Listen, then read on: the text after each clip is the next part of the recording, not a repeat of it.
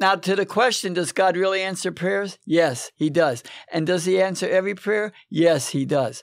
In Mark 11:24, Jesus said, this is Jesus speaking, if whatsoever you desire when you pray, believe that you receive it and you will receive it. This program came about from that one scripture. Yeah. I was praying and I was asking God to open doors for me to share my testimony, what he's done for me. And we were writing the book, about your life. Maximum Security. You can get a copy. I'll talk about that in a moment.